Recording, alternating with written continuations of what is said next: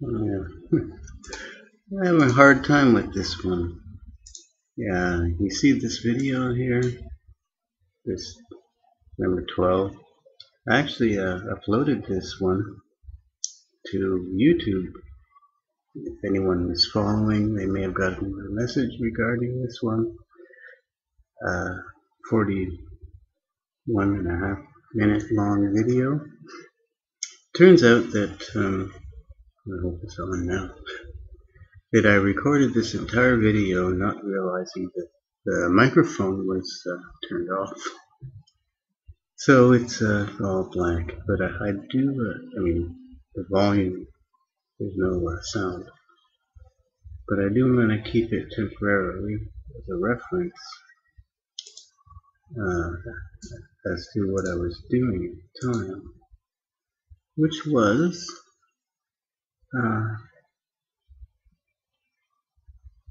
as it says, bi-directional RPC. What I mean by that is, you know, how I have that client server thing with the whole hello world, and was able to send messages to the server that it would invoke a remote procedure to print out the message that I sent. Now I've made another project that does it the other way around. I can now, or I send a message to the request, rather, to the server to run a procedure which fills in a buffer of a size that I specify with some data. Okay. Now, the way I ended up being able to do this,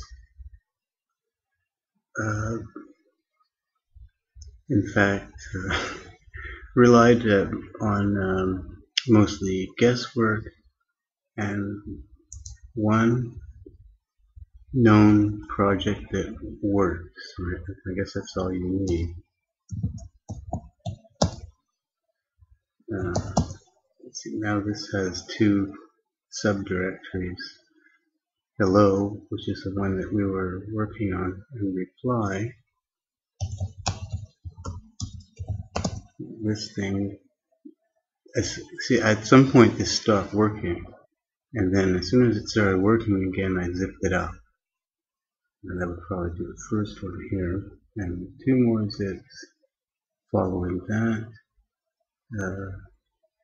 I guess because of some other changes, but I have something that works, and I should probably do it over again,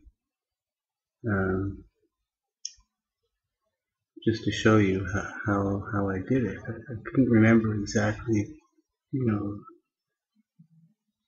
what the I had numbered steps before. I couldn't remember the order, but why don't I do that? Why don't I do it again? I wonder if I should use my full screen command prompt.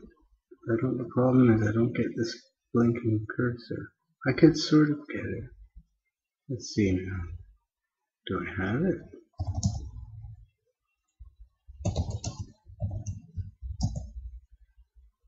I'm going to build it.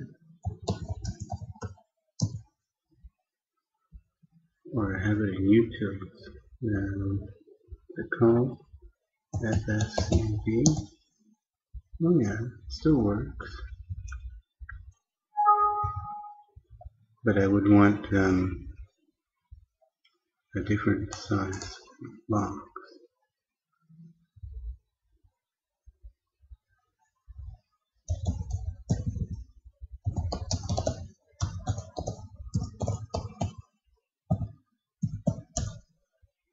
This size box is much better for that.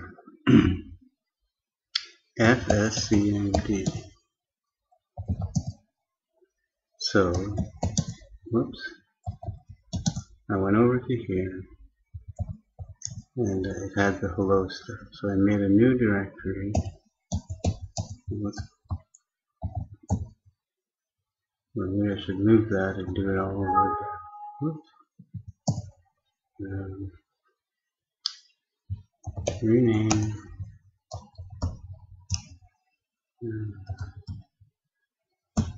Does that work? Yeah. So this is now empty. Then I copied the IDL file.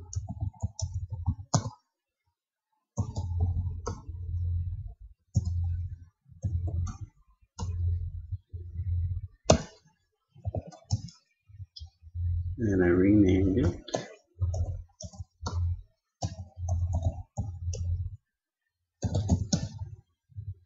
And an ACF file.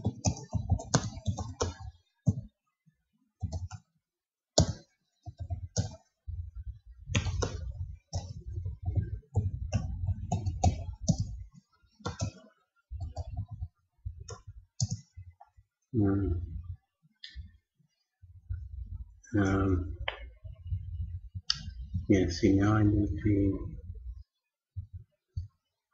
click the blinker. What I could do is just put this, if I put this,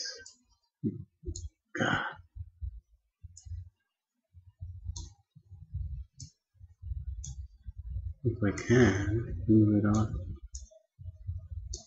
make it not so visible. It's still the same as if I'm doing it here. Okay.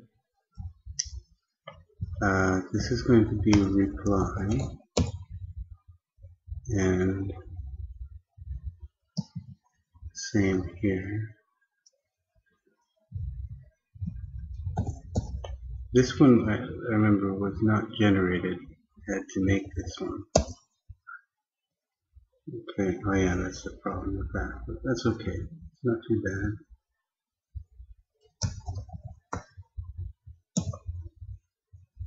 Oh, that's right, that's right. This was generated, if I recall.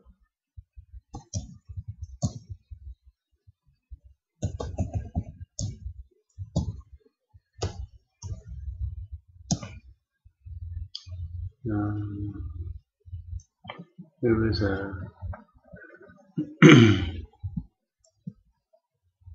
here, this. Yeah, that's it here. Okay. So this is the command line. /i/o. UUID gen I/o reply.idl.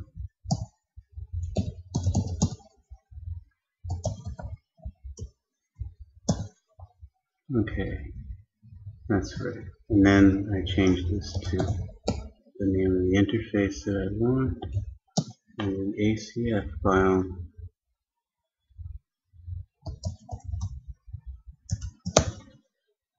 Doesn't have any. It doesn't have any UUIDs, just the interface name. Now, was that enough to begin?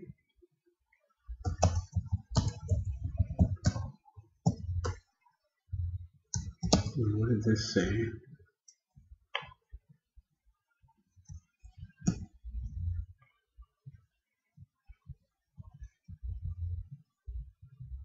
Okay, app complete.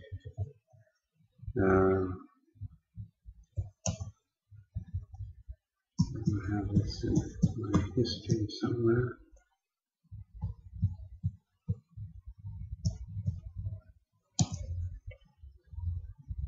Okay. So first we generated that file, and then we were going to define some functions, right? So I wanted to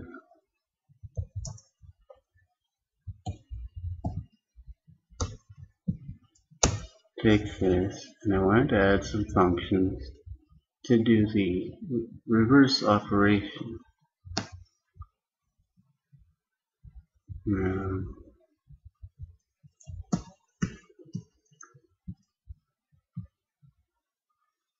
It's further down.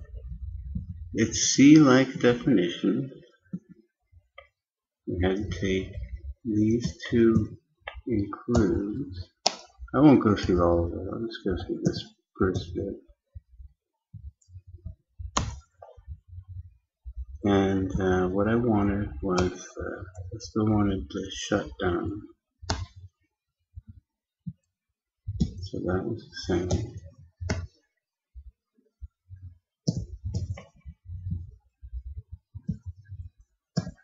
And then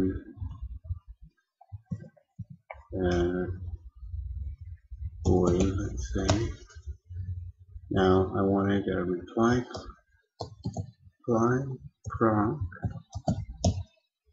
and I tried various things, and I looked online, and I tried first just putting out, like out comma string, and that didn't work. But when I tried running whatever the command is that generates those C files, it told me that I needed to supply a size.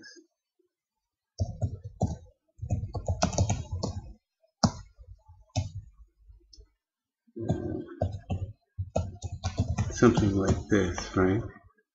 And I just guessed. In fact, I saw some things here and there. This doesn't work. I can try doing it. The next thing to type is IDL. Oops. I think that's all.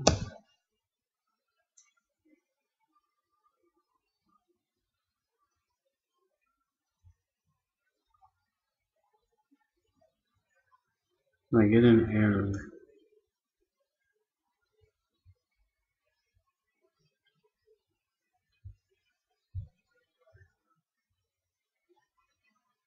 This doesn't work, it seems, when I try to do this in MS Dev. Oh geez, I mean all sorts of files. This is different. This doesn't seem to be what happened last time. Holy cow.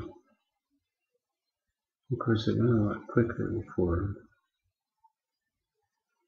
It wasn't running it through this.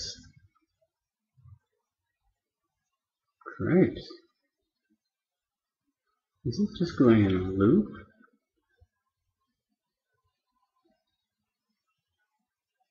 No. Okay. Cannot be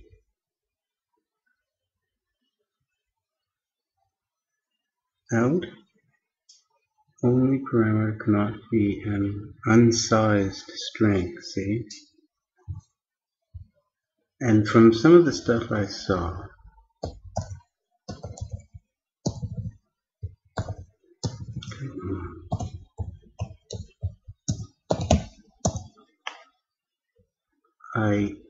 I just guessed, and it was in C max out, and it's size something, size out maybe?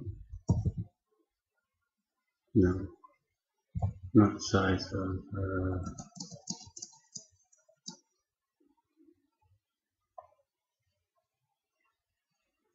well, I'll show you what it was.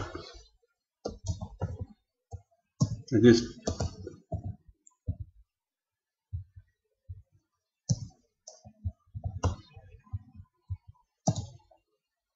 this size is okay. That was a total guess, but I saw something like that, so I just tried. Size is C max. So I don't know what C max is, but this is a function that takes two parameters, an in parameter and an out parameter, and the size of the out parameter is specified in the in parameter. And I try that again, and it worked. believe it or not.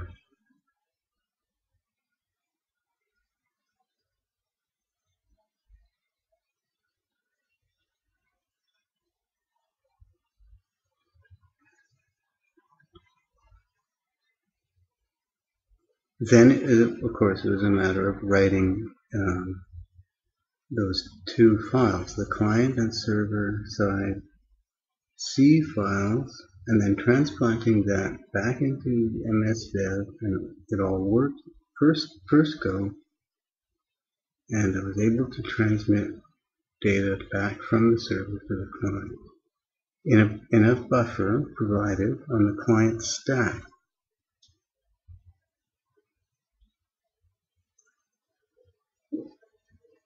And obviously the server can't write to the client stack, it's a different process. So the data obviously gets copied, over name pipe. It's a string, so that's pretty easy. And an allocation occurs, and the allocation occurs on the client side. Those funny user-supplied allocation functions. What's this? Oh, that's just my window thing. It's slow, right? Close this box.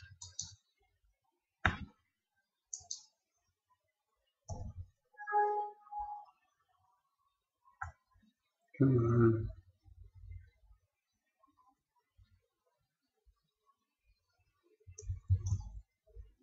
Message box.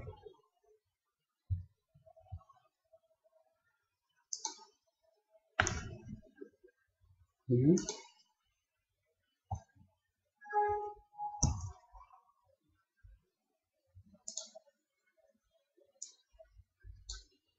Oh, it's completed.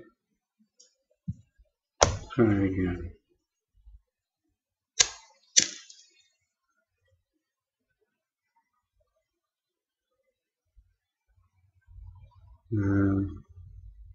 Syntax error. C max, expecting a typo.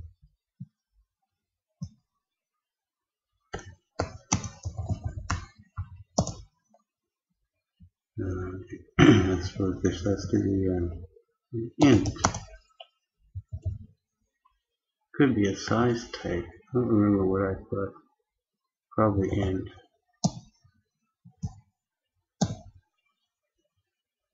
Let's see, what should I put? I haven't. It's in here anyway.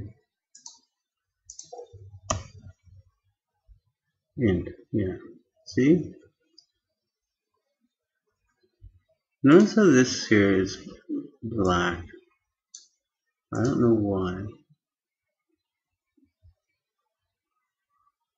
I know it's not a C file, but these other things are recognized. Why is this not recognized? I don't know. See it completed. Now, what have I got? I got the underscore C and the underscore S, the header file,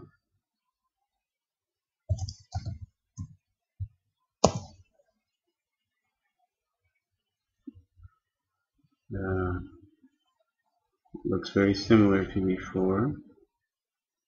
Okay, here are the declarations, just like before. And the server code. What happened here? I converted these to CPP, invented these two. Here's the reply proc. Okay, I'm just copying. This is a reply.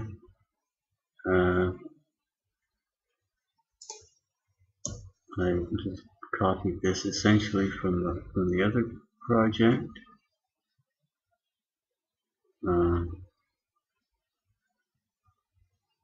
Exactly the same as before. I think. I don't think there's any difference. of course, the client is different because it wants to make a call.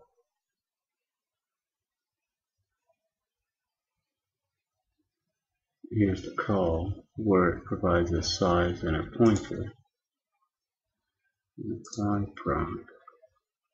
Okay, this is being called from up here, and the character string is 100 bytes big, and I'm just doing like before. If there's a parameter,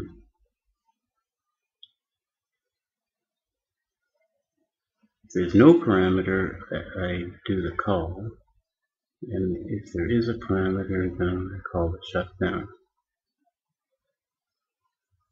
Just quick hack, right? Size, do the call, otherwise shut down. And first go, it worked. So that means that I can do that RPC stuff in two directions, right? And so it's all ready to go to build HTTP client, an HTTP client interface that uses RPC. Now, what about the other thing I've been wasting my time on? The other thing I've been wasting my time on, which is not a complete waste, I don't think, is this hex editor. First, as I normally do in utest, I thought maybe I could quickly whip up a binary editor because I want to add that to my notepad thing, right? I want to add the ability to open a file that's not text, right? And have it just be like a standard binary editor. So I started first with a dialog, which is what I have here. This is still basically a unit test. And I want to be able to do it for like a large file. Let's see now. This thing takes a parameter. Got a big file around. Here's a big file. Alright, these are quite big. That's 300. That's in megs, right? 340 megs.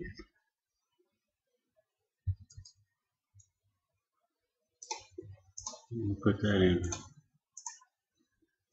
It's binary.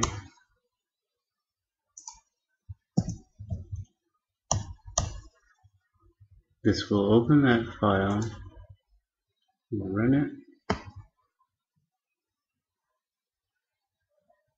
in one big chunk, but it's not going to put all of that in the editor. It's just going to put a little bit, as much as can fit.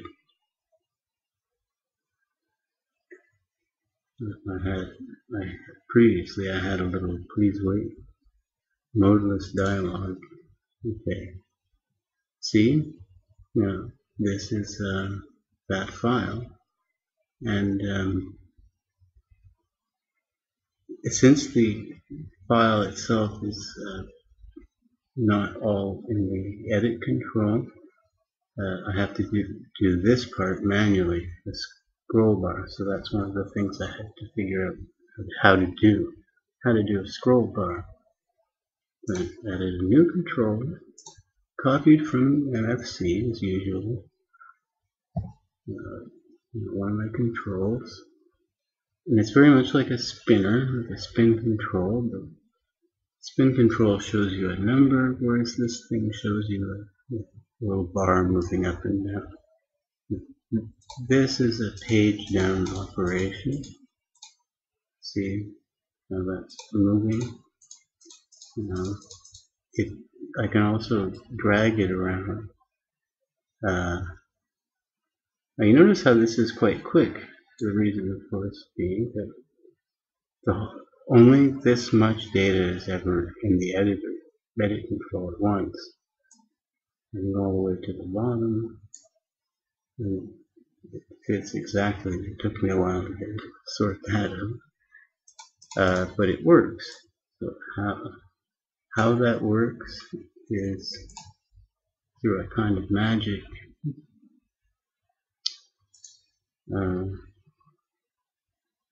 The scroll bar control, if you can find one in use anywhere in Windows,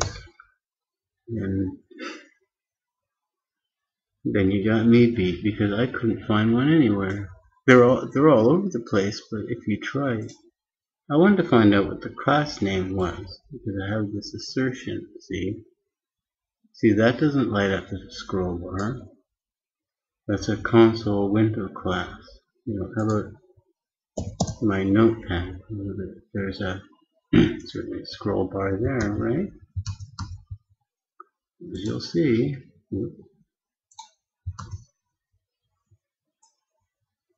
it's not. It's just an edit. Okay. Refresh.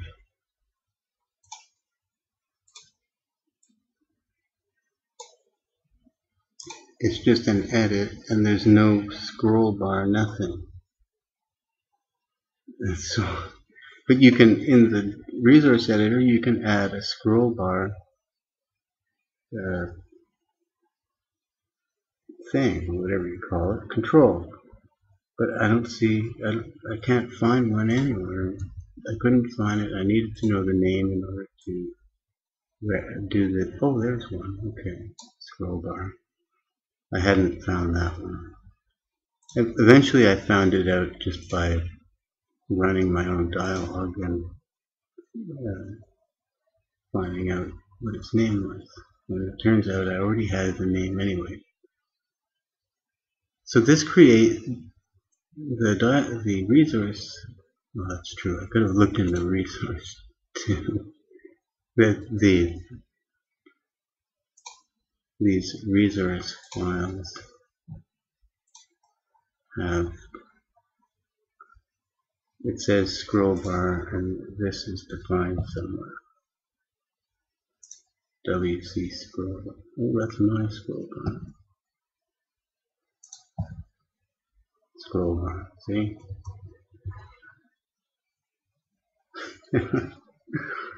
Now, I don't know if it's just me.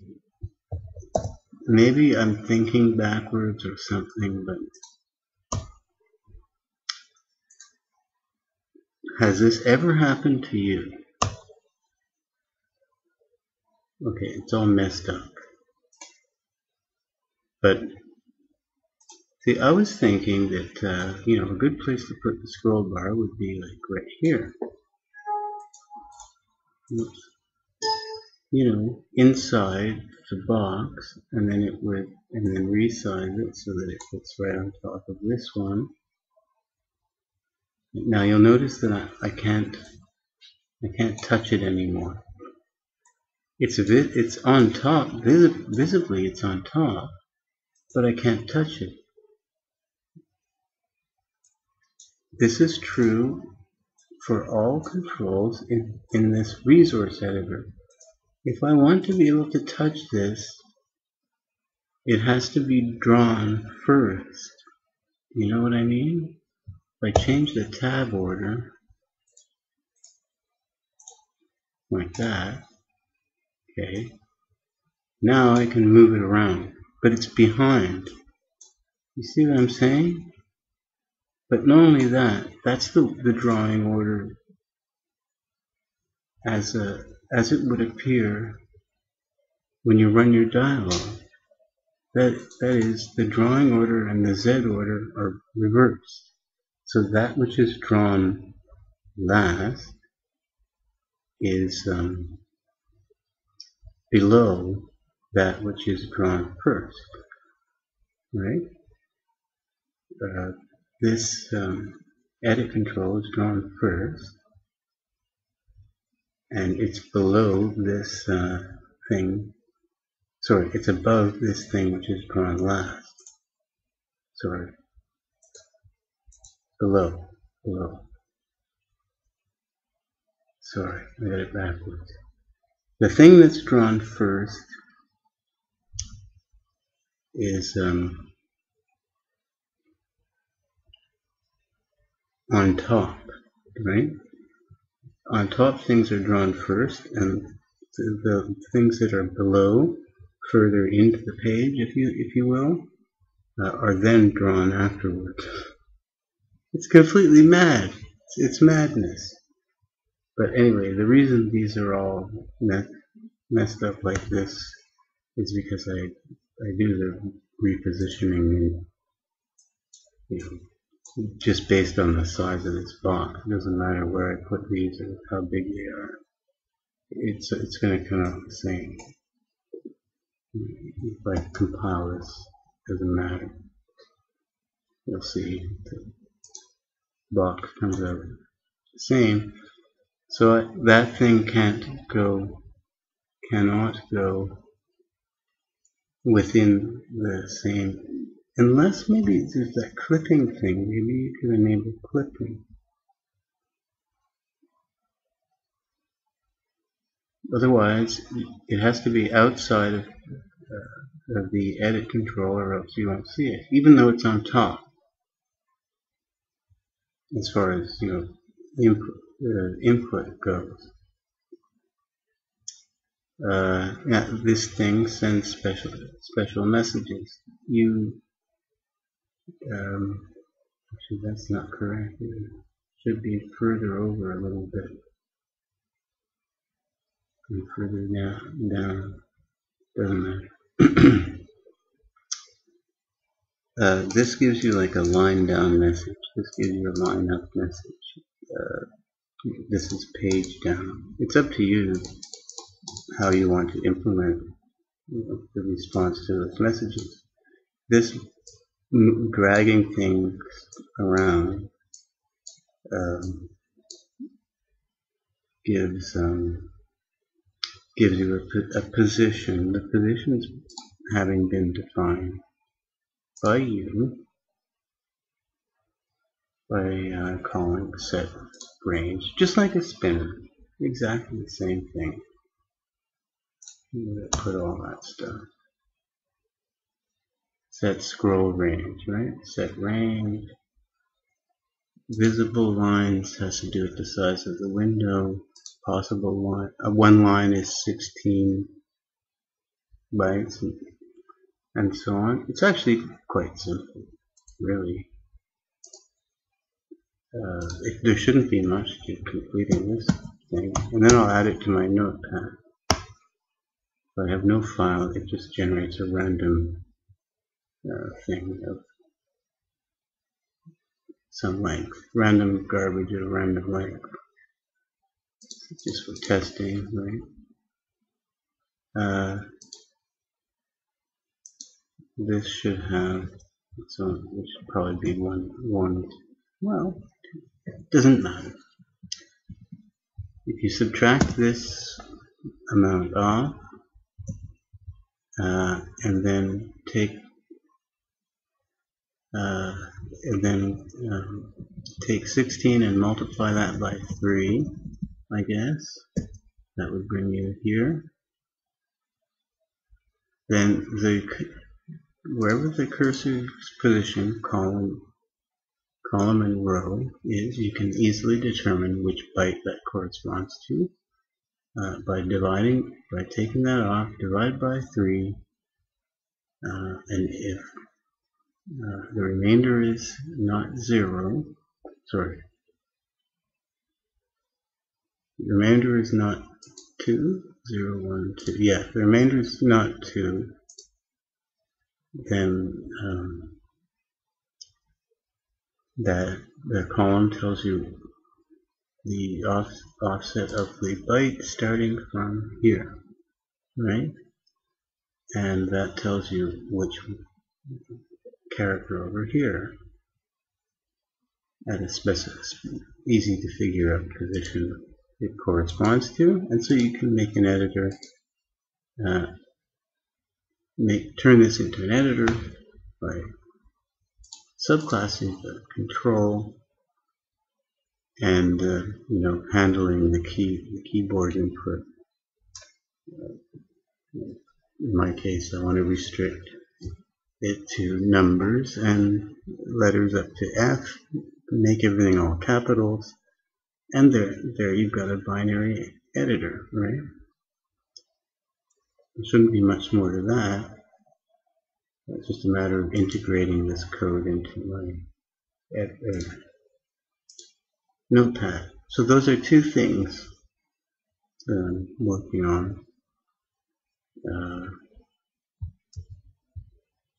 One thing I did was I made an installer for my XML viewer. Curious. Where did I get that? This should now just run my XML viewer. Because I installed it. And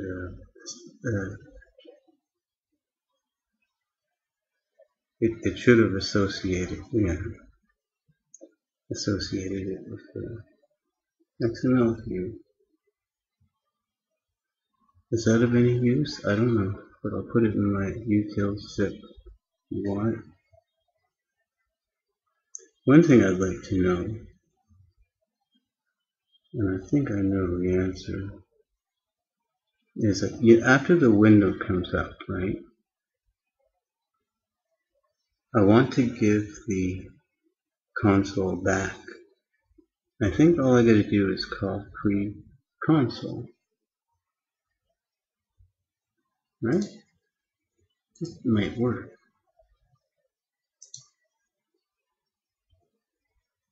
XML view. So Windows Pro, it doesn't have a console to begin with. It does it, if there is a console, then it uses it as it's doing here by attach console. Oops. Let me see how big this project is.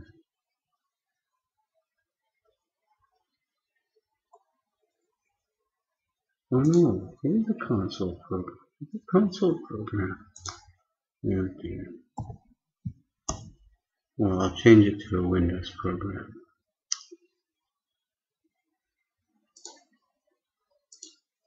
Oh yeah.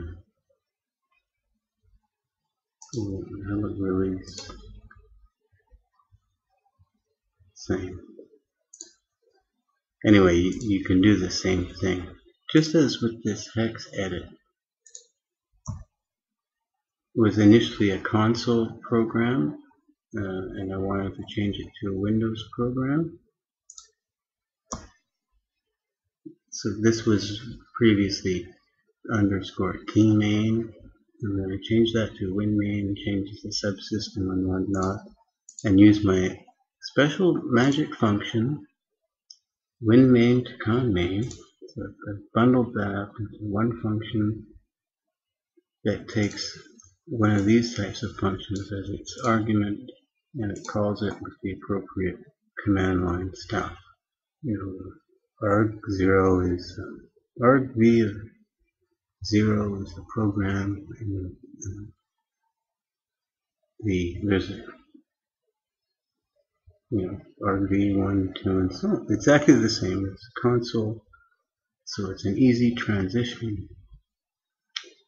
What you would do if you wanted to use the console, like if I want to do that spinner while this is loading up a large file, I could do that with something called attach here, which there's only one value to put in.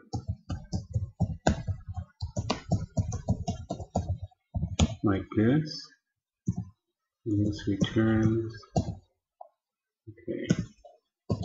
So if that returns true, then there is a console, and you can get the handle to window of that console if you want it. You don't really need it, or maybe you do. No. When you're done with the console, I think just call this and it'll let it go, and then just like when you run Explorer, you get back. You don't end up with this scenario with this here is blocked until I finish with this. Right? Okay, well those are just a few things I'm looking at. Hopefully I'll have something interesting for the next video. Okay, I think I covered everything.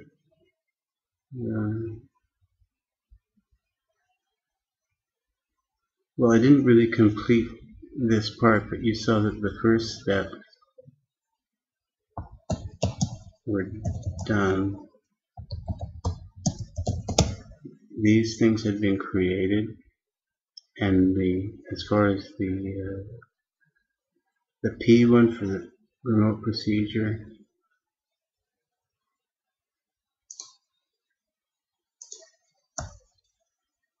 I should run it actually, show you. But I'll just tell you, I'll run it next video. Here, the reply proc doesn't do anything in terms of allocating. It's handled internally through the RPC mechanisms.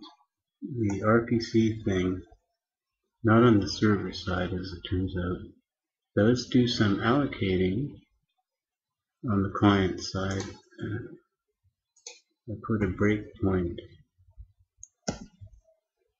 here and it got hit. So, but it does use this. I didn't try putting these as capital. I could try that too. Maybe there's a difference. Okay, see you.